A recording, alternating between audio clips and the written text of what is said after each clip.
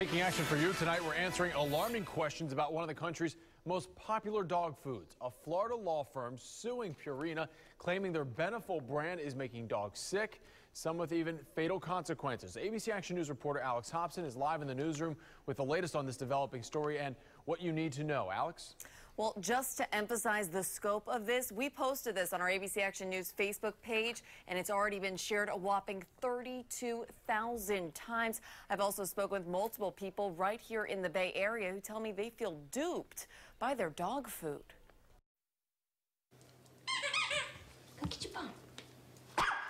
I've had that dog for almost 10 years now. I mean, that is a family member. So this past year, when little Ingve, her beloved Minpin's health started to deteriorate, he started seizing up to twice a day.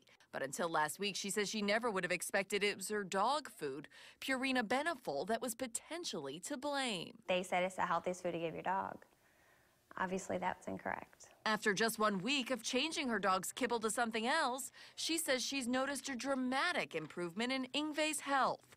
And after seeing our station's online report on abcactionnews.com, Jones became the newest addition to the class action lawsuit, alleging Purina's popular Beneful brand, which includes these 8 types, is hurting and in some cases killing dogs. He had a seizure, kidneys gave out, and he died in my arms. All these dogs that are getting sick all across the country, the common denominator is the Beneful food. James Young of Morgan & Morgan is one of the attorneys filing the suit, claiming the dry dog food contains toxic substances. But in a statement to ABC Action News, a corporate spokesperson called the lawsuit baseless, saying consumers can continue to feed Beneful with total confidence.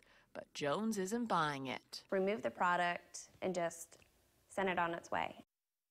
But right now, all 8 brands remain on store shelves as the company maintains it's a high-quality, nutritious food. But if you feel it may have caused your pet problems, well, lawyers want to hear from you. We've gone ahead and posted on our website.